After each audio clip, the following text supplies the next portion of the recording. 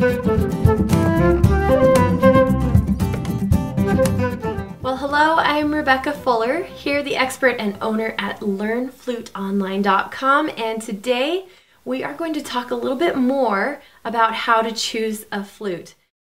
And if you haven't seen the whole page of the whole video series here, you'll want to check it out. I have the link on this page for you to check out all the things that you need to know when it's time to choose a flute. And I want you to know what you're doing, a little education here to help you so that you can get a flute that's in really great condition and you can come learn how to play it and enjoy it and have a great time.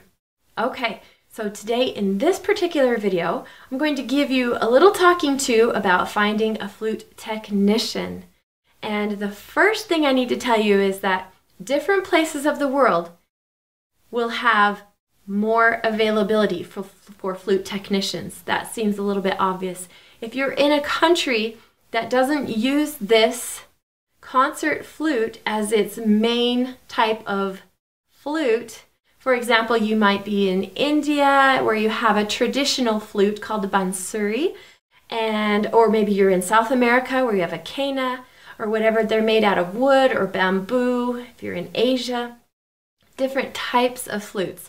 We are talking about this flute, the Western concert flute. It's called a few different names. We went through that before. And so we have to talk about where to find the proper flute. Now, if you are looking for a flute in a store, you want to find the biggest city possible, usually if you can't find one locally around you. The biggest flute possible should have a real instrument store.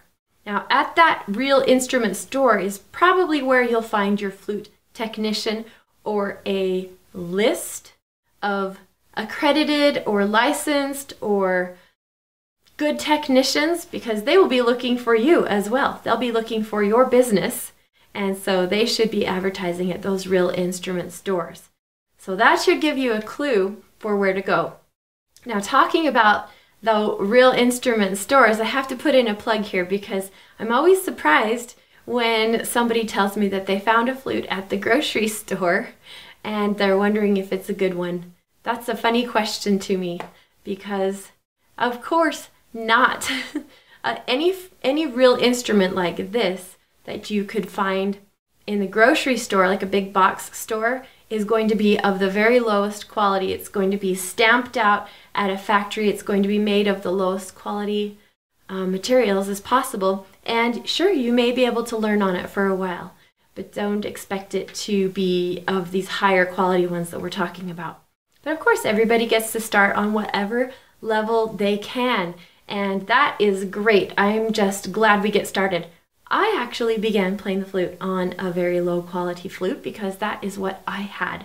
It's what was available to me, and that's a whole nother story. Maybe you've heard me tell that before, but I was happy to have it, and I did learn. I did have to find a flute technician that I took my flute to over and over and over again because of the improper information that I received when I was first learning.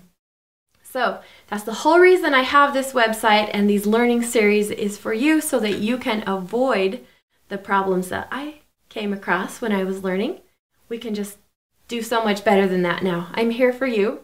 All right, so with that, let's go into our next video and let's learn even more. I'm glad you're here. See you then.